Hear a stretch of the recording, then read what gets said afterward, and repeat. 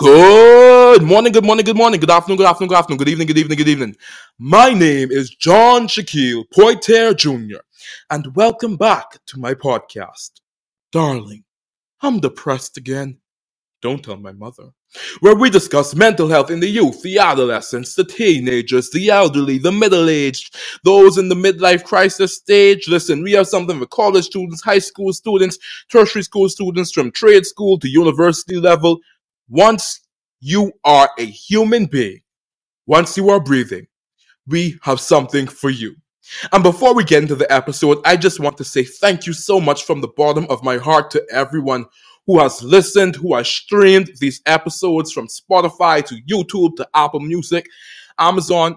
Listen, all of you have done such a wonderful job. I am so touched. This is our season finale, and I could not be more grateful for such a wonderful audience. From your questions to the comments that you guys leave when you reach out, it's all just thank you all I'm so grateful for y'all. I thank God for y'all, and I thank y'all for what y'all have done. And don't worry, we're going to be coming back with more episodes, so don't worry, okay? Now, each episode, I like to give a certain word that ties into the theme of the episode. And the word for this episode is acceptance. Acceptance.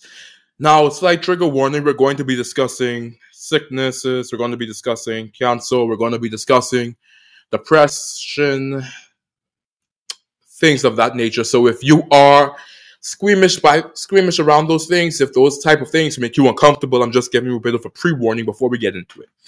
All right, now if you couldn't tell by the title, darling, why did you have to say goodbye? This episode can be a little sad. It can be a little sad, get your little tissue or whatever, but it's going to be something that I have difficulty talking about, even to this day. So let's get into it. My Auntie Magdalene, growing up, was one of the people who shaped my life. From I started reading, from I started writing, from I started doing anything involving the arts or anything involving me expressing myself, she supported me 100%. My first speech competition, I won it, and when I had to redo the speech in front of a whole crowd, she was sitting right there in the crowd next to my sister, and she was right there cheering me on. And I spoke about my dreams. I said, I can, I will, and I shall do it. Thank you. And she was so proud of me, and everything that I did, everything that I wanted for myself, everything that I tried to be, she encouraged it with the grace and the love of God. That's what she did for me. And for many years, my aunt was a building block in my life. Like, she was a piece of my foundation. God is the root of all things, and He gives you these amazing individuals who help you, who nurture you, who guide you and strengthen you, and who bless your life by their presence. And my Aunt Magdalene, my auntie was one of them. She was one of them. Now, my aunt suffered an accident while on the job, and for a while I thought things were okay. She say she felt there was an incident, but back pain is normal. Back pain is, yeah, she cool, she straight, she good. Old people get back pain all the time. I mean, this was my mommy's younger sister, but she still was like, up there in age. Like, she is also, all the people get back pain all the time. Like, my older friends who like in their 20s, who, doing that thing, they all that telling you also start expecting back pain. That's what y'all getting, right? Because you're older. And then it started getting worse. I realized that she couldn't move without feeling all this pain. She couldn't be mobile without wincing. I said, I know, like, a loss of flexibility as you age can become a thing, but That didn't seem normal. And then one day, we went to the hospital. And for the first time in my life, I saw my auntie who was always hugging people and who was always kissing people and blessing people and loving people. My auntie who was one of the most beautiful people I know, who was mobile, who walked to the bus stop every day and would walk back if she didn't get a ride. For the first time in my life, I saw my auntie in a wheelchair. I didn't know what was wrong. I didn't know what was wrong. Because to see someone that had been a pillar of strength for me my entire life, to see someone that God had placed to help uphold me and guide me in that condition because of this great pain, I didn't know what was going on. So push comes to shove, shove comes to push. We find out that she has multiple myeloma, a form of cancer that develops within the bones. And I was devastated. I was devastated because, for one thing, you never imagine that your family members are going to get cancer. You never imagine that someone close to you could get cancer. You never imagine it. No one wants to imagine that. No one wants to picture that. No one wants to see that image in their head. Because immediately when your mind goes to cancer, it goes to, oh my God, this person might die. That's where my mind went at that age, all those years ago. It went to, oh my gosh, my auntie might die. But my auntie, she was a praying woman. Listen, let me tell you something. She was a prayer. This woman would pray and pray and pray and pray and pray. And she prayed and she had the most faith and the most trust in God. And I believe that's part of where I get mine from too, because I would watch her even in the most adverse conditions, even before she got sick, when she experienced times of difficulties, she relied on God in the most extraordinary and miraculous and wonderful ways. And he always came through, right? God always came through. So I said in my head, what are you worrying about? I have seen God. Listen, she has prayed for a ride, and I saw God give her a ride. Trust me, this is nothing, right? This is nothing.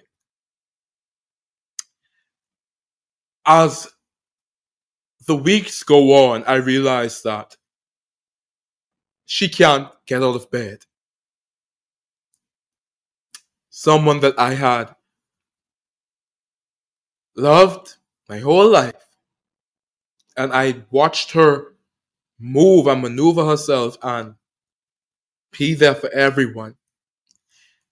She couldn't get out of bed. I didn't know in that moment. I was holding on. I was saying in that moment, okay, you know what? Maybe God is allowing her to get to the edge, so we can make a comeback. Like we can make a comeback. Like we can do this. Like it's gonna be okay. The cancer's gonna come out of you. Like you're gonna be fine. You're gonna be perfect. You're gonna be great. You're gonna be okay, Annie. You could be okay. After that, after the weeks that followed, I realized that it started getting worse because my auntie didn't really. She wasn't. She didn't want to accept the fact of what was happening to her for good reason. No one wants to have cancer. No one wants to be sick. No one wants that for themselves. And so her, it was just, I'll be fine. I'll be okay. It's okay. I'll be good. And one day, because I was trying to get her to sit up, she wanted me to try to help her sit up. And I was trying to help her. And she began to cry. She began to cry. And it broke my heart in ways I could never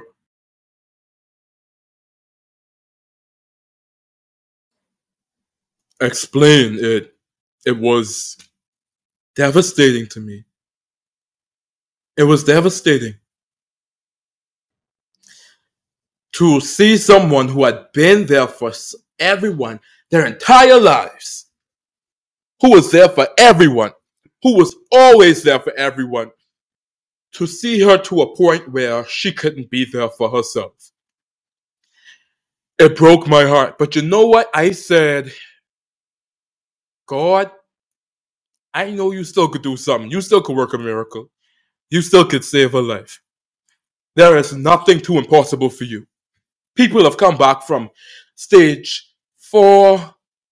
People have come back from the worst sicknesses alive. People have been devastated and hurt and almost obliterated by completely terrible illnesses. God, I know you can do this. I had the most faith in the world.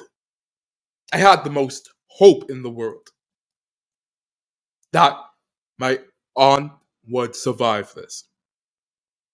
And my prayer was, please heal her, God. Please heal my auntie. That was my prayer. I didn't want to see her in pain.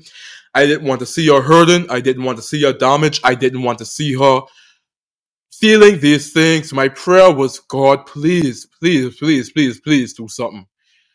God, I need you to do something. I just need you to heal her. Please, God, heal her, heal her, heal her, heal her, heal her. And my aunt fought so hard for her life. She fought so hard. She fought so hard that people would be in wonder. Some people would come to visit her and they would say, oh my gosh, God can heal you, Maggie. God can do it. And in a way, they were right. He did heal her. Just not in the way we expected. So one day,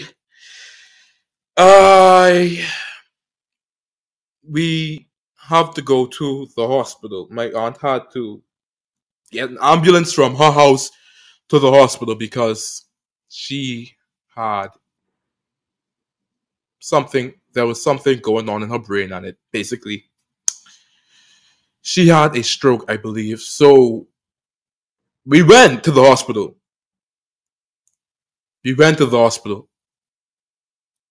And this is one of the things I'll never forget as long as I live. I looked at my auntie and she asked me, who you is? She asked me who I was. And I couldn't. When I get in the car, I start breaking down. My mommy had to call my auntie Deli. My auntie Deli was like, JJ, calm down, calm down, calm down. But when she asked me who I was, I said, Auntie, this JJ. Auntie, this JJ. You know me. I love you. And it was at that moment that I realized it began to become real for me that there's a possibility that the healing that I was praying for, that we had been praying for, might not be on the physical realm. Because when she asked me that question, when she asked me who I was, I felt as if the years of love and the years of guidance and the years of adoration and trust that she had given me, I felt that it had been erased. So I didn't know in that moment if I was talking to my auntie or a stranger. I didn't know. And that was one of the last times that I spoke to her. That was the last time, actually, that I spoke to her while she was alive. Because the next time that I visited her, she was unresponsive. And it's difficult for me to talk about because I never imagined it. No one can imagine it. No one can picture the amount of hurt and pain it takes. It it it it is to see someone that you love in that position until it actually happens. Because a piece of me died that day. A piece of me definitely died. When she asked me who I was, and I wasn't sure if I would ever get it back, and I still haven't. So that goes to show. But yes, that was the last time that I spoke to her. When she was alive. Well, the last time that we spoke when she was alive. The next time I went to visit her, she was unresponsive, and I kept telling her I loved her. I kept saying, I love you, honey. I love you. I love you. I love you. And I prayed to God that somehow, some way, she could hear me. Somehow, some way. But I still had hope. I still had hope. So, boom, here we are, a week before my birthday. Like around a week before my birthday. How many days in January? Less than a week before my birthday. January 25th, we get a call from the hospital saying we need to come. Now, my mother begins to panic, and I start getting panicking because, like, what does that mean? Maybe that means that she's improving. Maybe that means that she's okay. Maybe that means that everything's going to be fine. Maybe that's what that means. January 25th, I believe at 8:10, my aunt transitioned from this world. She passed away. And it was not. I got there, and all of my hopes and my faith was lying underneath a white sheet. And watching them roll her body away, it's a memory I'll never really forget, because I could almost feel the love and everything that she had given the world. I could almost feel it being pushed out of the room behind her body. So we get to the car afterwards, and I'm crying, and my daddy was like, JJ, you still have to pray. I was like, Daddy, I don't hear nothing but no prayer right now. He tell me, stop it. You still have to pray. And like in my head, I was like, God, why? And I know people will be like, don't question God, don't question. I definitely said, God, why? No, I said, God, why, for real. I said, God, why? Because I did not understand how a person of such love, of such faith, of such hope could die this way. I didn't understand it.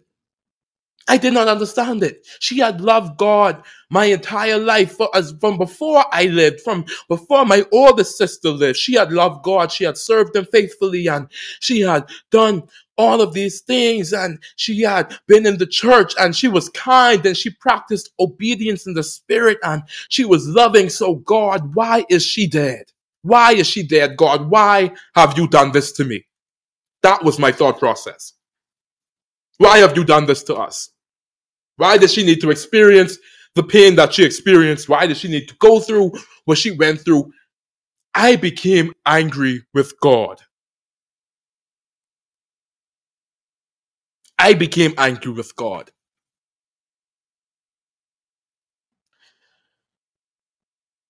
And it wasn't until later that I understood that when we prayed for healing, there are situations where the healing is better given on a different realm of existence. The healing is better in the heavenly realm at times.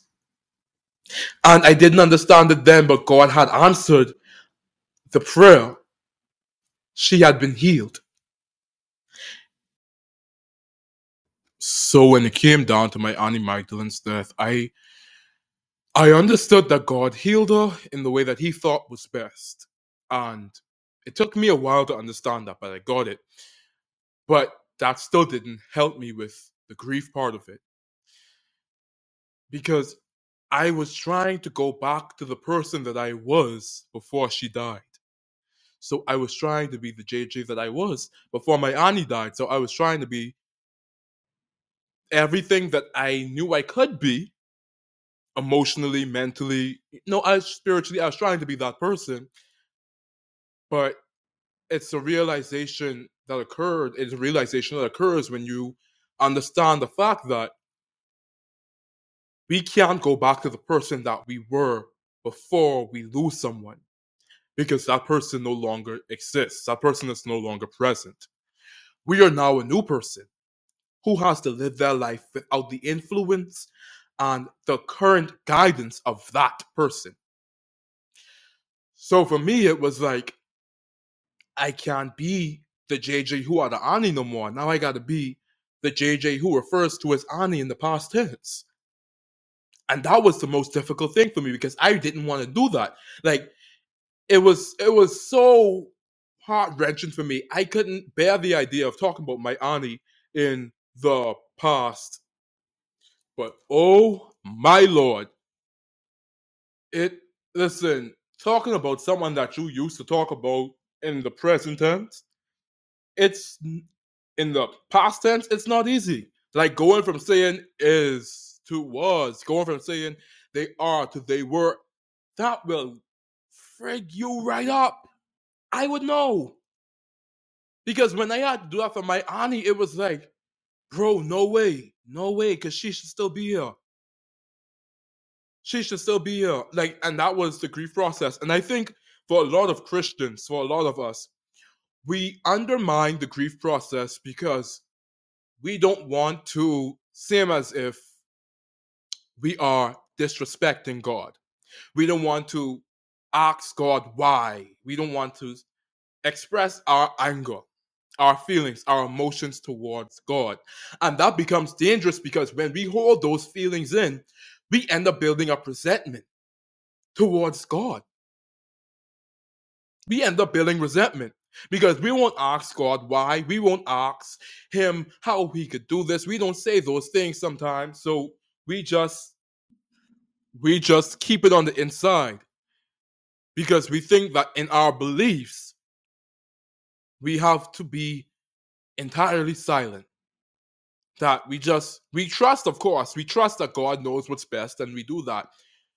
But we don't believe that anger should be a part of the stages of grief. A lot of us don't. We don't believe that we should feel that anger that comes with someone passing on. And we don't believe that we should express it. For me, I had to ask God why. I had to. I had to because and the thing is, He told me why. He explained to me why. He explained to me through the interactions that I had following my aunt's death. He explained to me that not all healing is physical and that He answers prayers, but He does it in a way that He sees best, and ultimately all things work together for the greater good. Right? So it was like, oh, okay, okay. But if I had never asked God why, if I had never allowed myself the space to ask God those questions, how could I that resentment, that would have eaten me alive. It would have devoured me inside because I wouldn't have stopped thinking about it. I wouldn't have stopped processing it. I wouldn't have stopped internalizing my thoughts. I would have grown to hate God. And that's what grief does to you. Grief can change you into a person that you do not even recognize.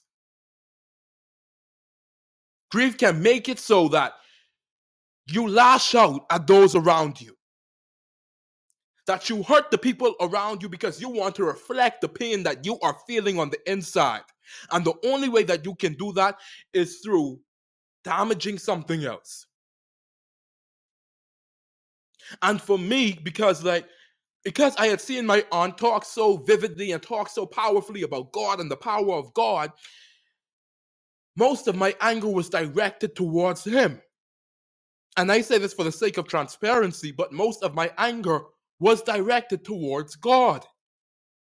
Because I did not understand how he could do that. I didn't understand how he could make that happen. But let me explain this to you. God didn't do that. He didn't give my auntie cancer. He didn't make her get sick. And I had to realize that. A lot of times we blame God for the bad things that happen in the world. We say, oh, God did this. Oh, he allowed her to die. Oh, he made her get sick. God didn't do that. And accepting the fact that God did not, God has no intentions, has never had any intention of giving my family, of giving my auntie, of giving me the worst type of life. Accepting that fact, it brought me some type of peace. It brought me some type of peace. And I couldn't continue to hold on to that anger towards God because I realized that what I was doing, and Danielle Brooks talked about it during the Color Purple interviews. She was talking about, and this is like it's a completely different example, but she was talking about how when the strikes happened and everything was going on, she was running out of work. And she was saying that she had crazy hope, but not crazy faith. And she said something so powerful that I want to share with you all. She said the difference between the hope and the faith was that the hope, she was just like, everything's going to work out for the best. Everything's going to be the best. Everything's going to be great. But for the faith, Danielle Brooks said that despite what happened, whether the outcome was good or bad, she knew that she would be all right. And so for my auntie, I had to realize that on some level, she had faith. Because despite what was happening around her, she believed that she would still be in the hands of God either way. And I had hope. I had crazy hope, but I didn't have crazy faith. Because to me, if she died, that would be the worst possible outcome. I did not have that crazy faith. And I realized it now. I realize it now that I didn't have that. But she did. Because regardless of her outcome, she knew that she would be okay. She knew that she would be okay. And she rejoiced in the fact, and I believe that she rejoices in the fact, I should say, that she is in the Savior's arms. She rejoices in that. That's the product of her faith. And accepting her death is one of the hardest things I've ever had to do. One of the hardest things I've ever had to do. I'm still accepting it. Like, y'all see, I don't know if y'all could tell, but like a few minutes ago, I was crying because, like, she dead for real. I cannot believe it. Is this real life? How is she dead? What in the world? Like, is she dead, like, for real, or for fake? Like, this gotta be a joke. There are times when I still can't accept it myself because I knew the type of person that I had, and that person isn't here anymore, and I have to ask God, I have to ask him to just help me because I don't know. And as I said earlier, it broke my heart and a piece of me died. And will I ever fully heal from that? No. I will not. Not in the sense that I will stop. Not in the sense that I will always be I will continue being angry and upset with God and all of that. No, I have healed past that stage, but the memory of my aunt, that's tattooed on my heart. And there is no that grief will never. And something I've realized is that with me, my grief, I process it. I used to process it by running away. I don't do that anymore. And now I fully process and I take the time to heal as much as I can. But it never goes away. Because there will be times when I will think about my auntie and I will cry. I will cry, like I will bawl, but there will be times when I will laugh.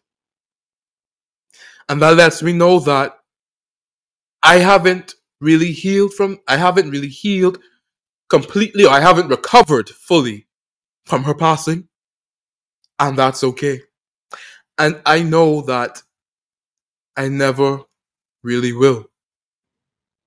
What will happen is that time heals all wounds. So eventually I'll be able to speak about her without crying.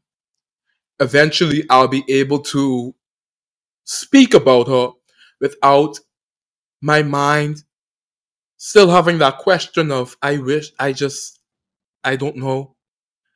But there will never be a day where I do not miss her.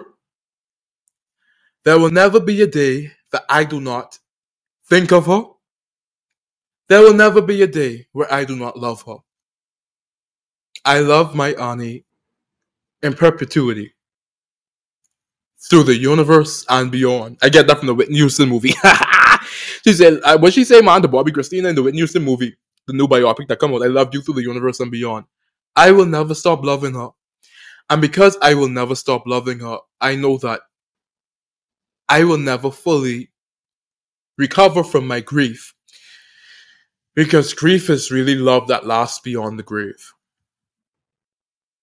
And because of that, because I know I will never stop loving her, I will never fully recover. For me to fully recover, for me, I'm talking about me personally, for me to fully recover, I would have to forget her entirely. I would have to erase her from my memory completely. And I don't want to do that. Because a part of my acceptance is realizing that my grief is a part of me. But it does not tell the story of my life. Yes, my grief is there. And yes, my grief is great. But there is nothing that God cannot overcome. And so I'm realizing that God is capable of doing all things. And where I used to cry for hours at a time, now I only cry for minutes. And He has made it in such a way whereas that hole that was left in my heart, He fills it with the memories of her. So yes, God knows my pain, but He also provides relief. He provides me relief from my grief. Now, for some people can recover from grief. Some people can recover from grief. Absolutely. I believe they can. But for me, nah, buddy. That becomes a part of me. And not to say that it weighs me down, but that grief, that love, it's something I never forget.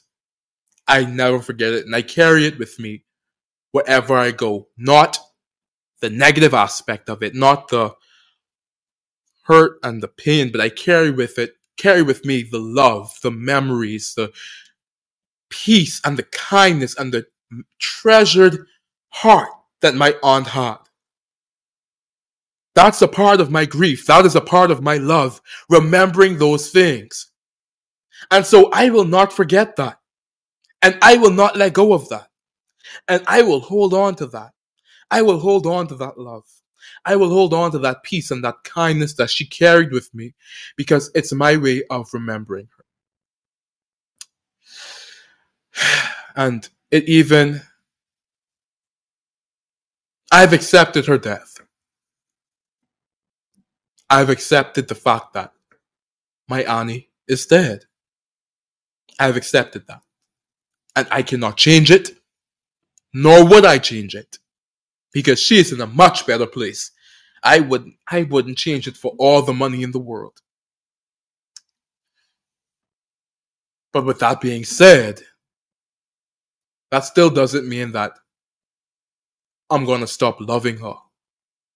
it still doesn't mean that just because her body's in a casket and her spirit's in the sky, it doesn't mean that there's going to be some sudden drift between us and I'm going to start detaching myself from her and I won't feel the sadness and the tears won't flow from my eyes and I won't think of her anymore. I will.